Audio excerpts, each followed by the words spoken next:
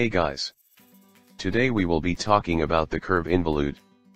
In the differential geometry of curves, an involute is a curve obtained from another given curve by attaching an imaginary taut string to the given curve and tracing its free end as it is wound onto that given curve, or in reverse, unwound.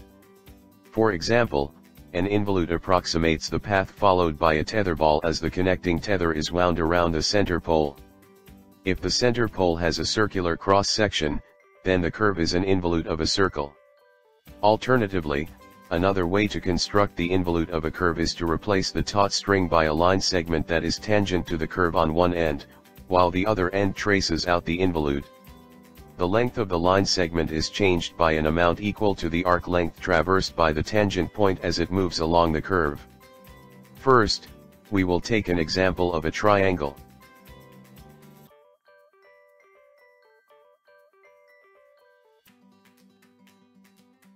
Initially draw an equilateral triangle of side 30 mm.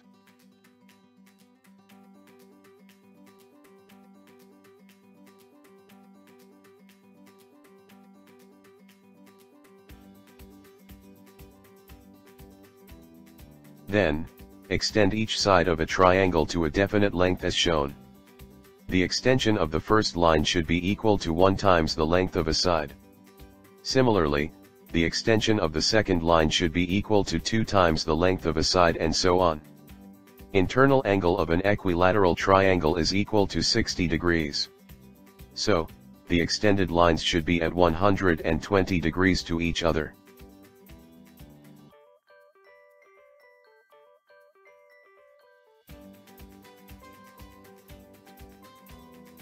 Now, draw an arc, with second point as the center, and radius equal to the length of a side to intersect first extension line as shown.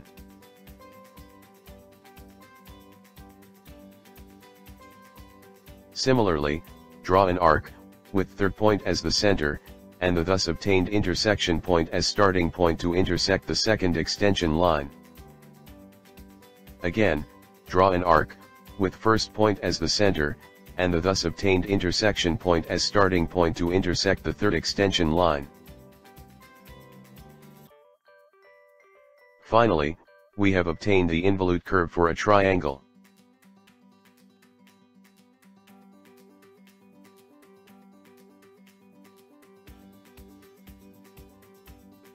Now, we will take an example of a square.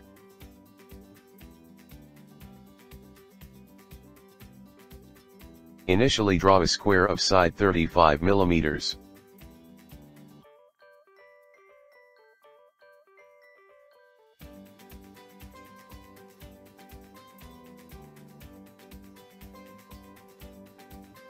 Then, extend each side of a square to a definite length as shown. The extension of the first line should be equal to 1 times the length of a side. Similarly, the extension of the second line should be equal to 2 times the length of a side and so on. Internal angle of a square is equal to 90 degrees. So, the extended lines should be at 90 degrees to each other.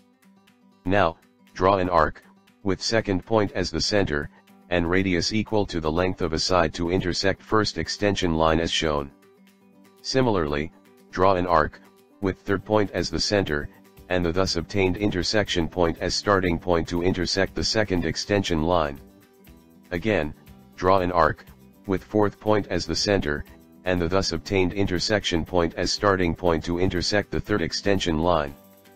Again, draw an arc, with first point as the center, and the thus obtained intersection point as starting point to intersect the fourth extension line. Finally, we have obtained the involute curve for a square.